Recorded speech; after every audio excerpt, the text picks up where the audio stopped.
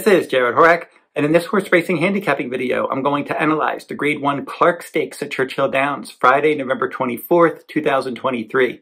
If you're interested in my full card analysis at Del Mar, head on over to my personal website, therunawayhorse.com. On my sales page, you will find those full cards each day that Del Mar runs. They're running 4 days on Thanksgiving week, Thanksgiving Day, November 23rd, and they're also running the 24th, 25th, and 26th. And then the week after Thanksgiving, they're going to be running Friday, Saturday, and Sunday. That's their closing week. And you will find those full cards each day that Del Mar runs at therunawayhorse.com on my sales page. You can also purchase my full cards at todaysracingdigest.com. And speaking of the digest, if you head on over to their website in their news section, you will find handicapping articles that I've been writing, Del Mar handicapping articles, plenty of them over there. So go on over to todaysracingdigest.com to read my Del Mar handicapping articles. And in the description in this video, I'll provide links to those Del Mar handicapping articles and also to my full cards. Then I also do a daily best bets blog at horseracingnation.com. Been doing that for many years. I'll provide the link for that as well. And then also on the Del Mar website, if you go over to the free picks section and you scroll down and you hit Horse Racing Nation, just click there and you'll find a bonus free pick at Del Mar each day. And now we'll get into the analysis of this video. The 11th race at Churchill Downs for Friday, November 24th, the Grade 1 $600,000 Clark Stakes for 3-year-olds and up, 1 mile and an eighth on the main track with a 5:48 p.m. Eastern Time, post time. Straight Arrow, a sharp New York bred gelded son of Arrogate, will start out the field, and he's 4 for 7 lifetime with a runner-up finish, and he exits back-to-back sharp wins in the mud at Aqueduct. On October 15th, a race originally scheduled for turf run at 1 mile on the main track, and he broke from the inside post, and he stalked, and then he kicked away, and he won by 9 lengths. He stepped up to face Stakes Company, New York bred Stakes Company, in the Empire Classic at 1 mile and an eighth in the mud. And from the outside post in a 9-horse field, he stalked outside, he took over, and he won by almost 3 lengths. So he's never been better. Florin Giroux's going to ride, and he's probably going to save ground stalking the pace in a tough test for him. First Mission is next. This is a Godolphin, a Street Sense colt. Brad Cox is the trainer, and Luis Saez is the rider. And I've always liked this one, and he's run 4 times. He has plenty of upside with 3 wins and a second. That second place finish was in his 6 furlong debut. Too short for him. He fell 3/4 of a length short behind Bishop's Bay. His stablemate, Bishop's Bay, was a next out winner. First Mission was a next out maiden winner at 1 mile and a 16th at the fairgrounds in March. And from post 8 in a 10-horse field, he stalked from second. He took over and he won by almost 7. I made him my top choice in the Grade 3 Lexington Stakes. He was losing Lasix that day. Post 4 in a 10-horse field. Arabian Lion was the controlling speed. First Mission was chasing the pace in third. And he was able to wear down Arabian Lion and win by a half length. And Disarm was the show finisher that day. So that was a quality field. And then I made First Mission my top choice in the Preakness Stakes. It was supposed to be his next start, but he ended up scratching Preakness week and not running. So then I ended up picking National Treasure because he was the controlling speed, and he ended up winning that race. So First Mission finally resurfaced. That Lexington Stakes was April 15th, and then on October 14th was his next start against optional claiming non-winners of 2 other than. That was an $80,000 optional claimer for 3-year-olds and up at 1 mile and a 16th at Keeneland. And from the inside post in an 8-horse field, he was stalking the pace, just waiting for racing room, and he found that racing room in the stretch, and he won by a neck. Command Performance was second there, and Command Performance flattered First Mission when he came back and won his next start. And Command Performance used to be a decent sort. He was in the Todd Pletcher barn. He was on my Derby list. As a 2-year-old, he was second in the Champagne Stakes. He was 4th in the Breeders' Cup Juvenile.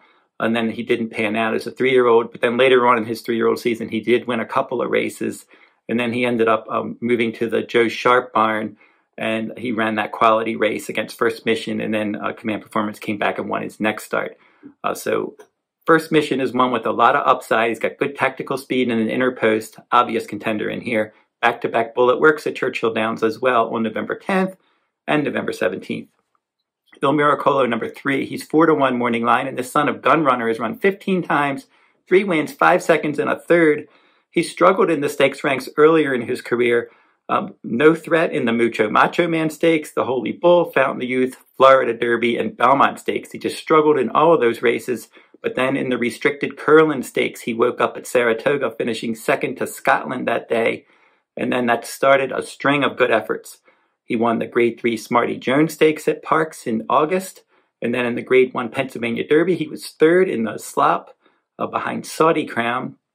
And then in the Grade 2 Fayette Stakes at 1 mile and an eighth at Keeneland, he was second beaten ahead behind my top choice, O'Connor. So Miracolo, 5 starts at this distance with no wins, 2 seconds and a third, and he hasn't run at Churchill yet, but he's in very good form right now, and we'll see if he can put another good effort together. Gasoline for trainer Todd Pletcher. This is the gelded son of Curlin with 11 starts, 4 wins, a second, and 3 third-place finishes. He's 2 for 3 at Churchill and 1 for 3 with a show finish at 1 mile and an eighth.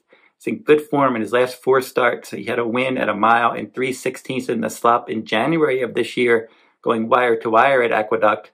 And then in his next start, he was third at 1 mile and 3/16. And then 1 mile and a 16th, he cut back in an optional claiming non-winners 2 other than, and he stalked and scored.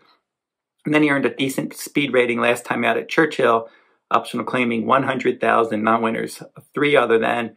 He stalked and then he just kicked away. And he won by more than 5 lengths. So he's in excellent form. Flavian Pratt's aboard. He's probably going to sit a good stalking trip in here, and he's a contender for sure. Trademark is 6-1, and he's number 5 for Vicky Oliver. And Fernando de la Cruz is going to ride, and he's 5 for 21 lifetime. He does like Churchill, 5 starts with 3 wins and a second, and he's 1 for 4 at this distance. He was 7th, beaten 13 lengths in the Fayette last time. But prior to that, if he can run his form prior to the Fayette, he's a contender. He was 2nd, beaten ahead in the Lucas Classic at this distance. The Philip Island, the Grade 3 at Monmouth, he was 2nd by a half length. And then he won a little $100,000 stakes race, a listed race at Horseshoe, Indianapolis, under Fernando de la Cruz in July. So look for him to stalk the pace in here. Film Star, a pace factor for trainer Linda Rice. 16 starts, 4 wins, 6 seconds and a third. He's 0 for 2 at Churchill with a show finish, and then 5 starts at this mile and an eighth distance, 2 wins in 2 seconds. So this distance is his friend. The 49er Stakes, a Grade 2 last time, a 1-turn mile. Just couldn't quicken. I think that race was probably too short for him. He was 4th, beating a length and 3/4. Before that, the Woodward Zandon defeated him, but he was a decent second after stalking and taking the lead. And then an optional claiming race at this distance prior to that, he wired the field. And then an entry-level allowance race at this distance back in September. He wired the field there, too. So he likes to get out there, and I think if he can get out there and set the pace, he can hang in there for quite some time. The next horse in line is Giant Game, and he's another one that should impact the pace. 13 starts, 3 wins, 3 seconds and 2/3. Gasoline defeated him last time out, and Giant Game was chased from second, made a bid for the lead, and then was clearly second best as the beaten favorite. Prior to that, in the Charlestown Classic, he was 6th, beaten 9 lengths. In the Grade 1 Whitney, he was 5th, beaten 11 lengths, but White Abarrio, Zandon, and Cody's Wish were the horses that were 1, 2, 3, and they were all next out stakes winners. White Abarrio winning the Breeders' Cup Classic, Zandon winning the Woodward, and then Cody's Wish winning a little stakes race prior to winning the Breeders' Cup Dirt Mile. So he faced some good horses that day. And he's won the Cornhusker Stakes at 1 mile and an eighth going wire to wire, and that was a Grade 3 earlier this year. And he likes to get out there and be part of the pace. Happy American doesn't like to get out there. He likes to do his best running in the stretch. 7 starts at Churchill with 3 wins and 2/3. Not his best distance here.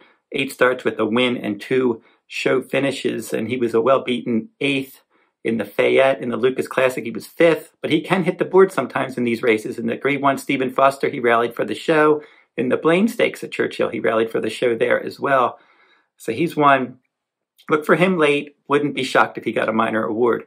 Stage Raider for trainer Cherie DeVoe. This is a pioneer of the Nile horse, and he's has 12 starts with 4 wins in 4 seconds. He's run once at Churchill with a runner-up finish, and he's got a victory at this distance in his lone try at 1 mile and an eighth.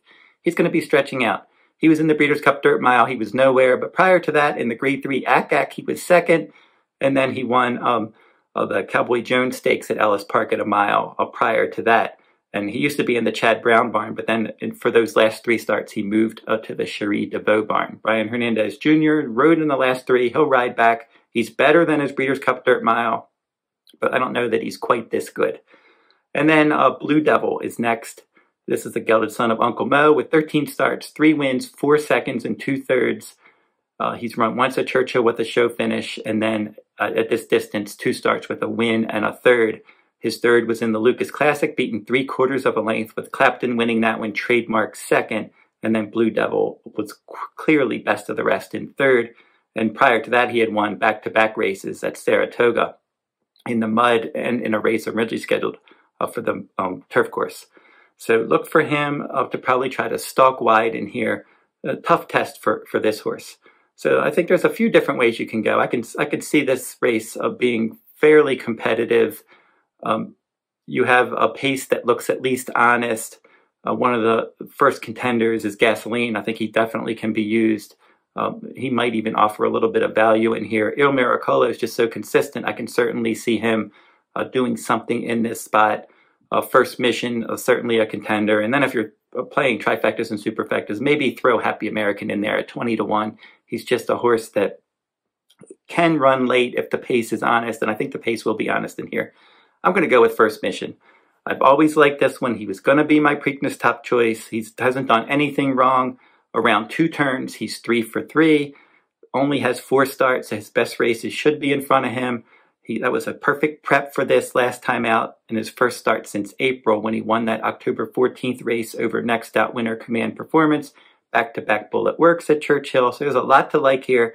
Inner post, tactical speed. He's probably the deserving favorite. He was the favorite in his last 3, and he won all of those races. And he'll probably be the favorite, but I don't think they're going to hammer him to 4-5 or anything like that. But he will certainly be the favorite in here, and I think deservingly so. So I'm going to pick First Mission as my top choice in this Clark Stakes, and I'm definitely going to make Gasoline my second choice.